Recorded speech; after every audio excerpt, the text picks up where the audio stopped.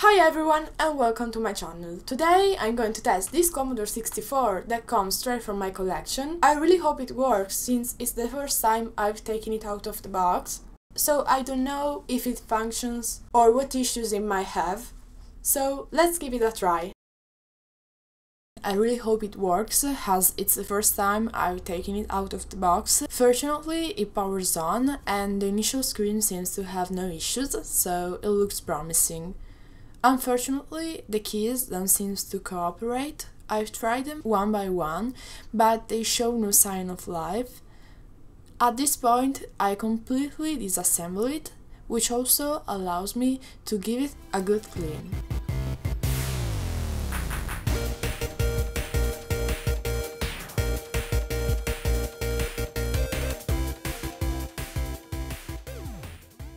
The fact that it has already been opened, as evident from the back cover, is not a good sign. Someone has definitely opened this Commodore before. The problem is likely caused by the CIA, since it controls most of the input-output processes.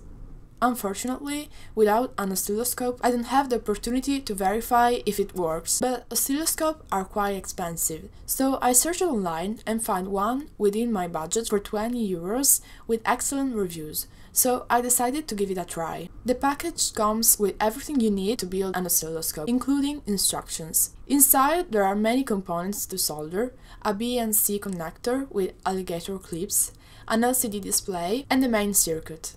I separated all the components and started soldering. Unfortunately, the tip I'm using is not the best for this type of soldering, but I don't have any other option at the moment. I used the provided schematic to figure out which resistor belonged to which pad, which took me almost an afternoon.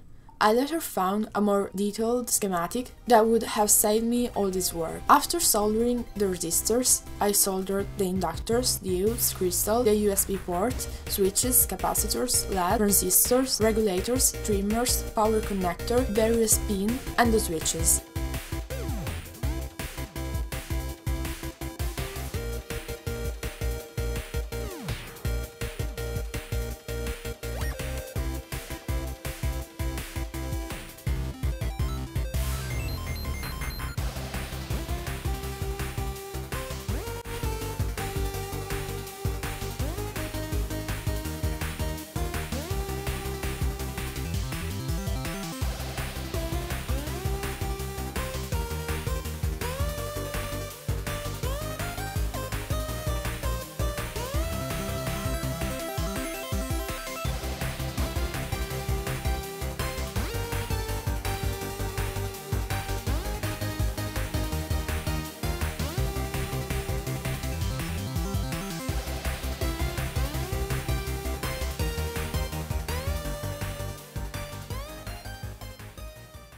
After an entire afternoon of soldering, I managed to finish it.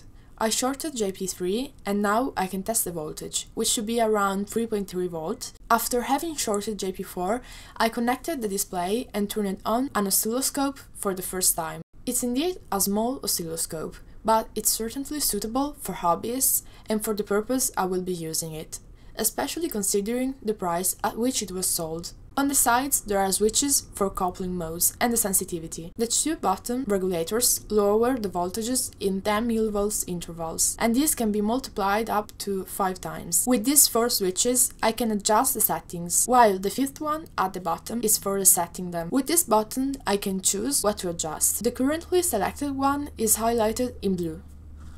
With these 2 buttons I adjust the parameters, and the top button is used to set the new settings. You can also switch between auto and normal mode. I also noticed later that the coupling selection is displayed on the screen.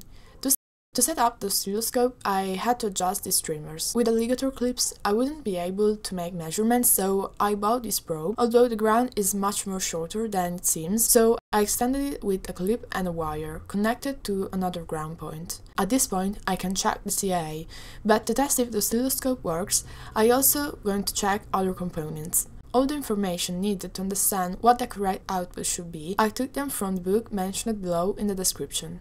I start with the CPU. Pin 6 should be the power supply voltage, so 5 volts, and that's exactly what it shows. Pin 1 is the clock signal generated by the VIC2. Pin 40 is the reset pin, and it should remain low for a moment when turned on and then go to high. Pin 39 is the clock generated by the CPU and should be 1 MHz. I move on to check the seed, although it's highly unlikely that the problem is caused by this. Pin 28 should be 9 volts in the 8580.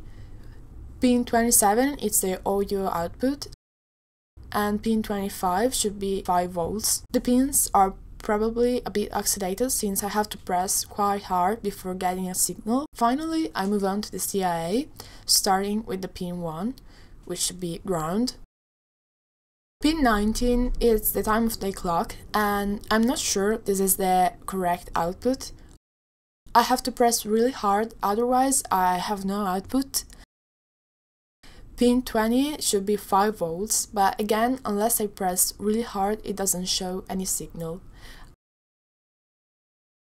I'm also going to check pin 23, which is the chip select, and this seems to have fewer problems. The outputs were correct, but I have a feeling that the pins are very oxidized, so I will desolder and resolder them. I apply flux to make it easier to desolder and use the brake to absorb the solder. I'm going to resolder the CIA.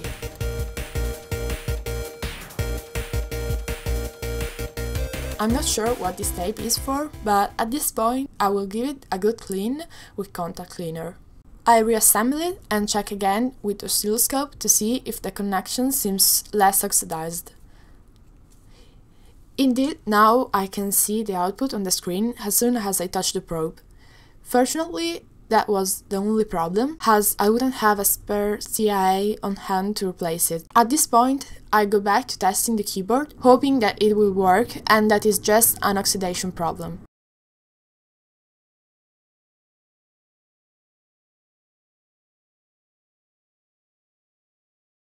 All the keys work, and later I verified that each one worked individually and there was no issue.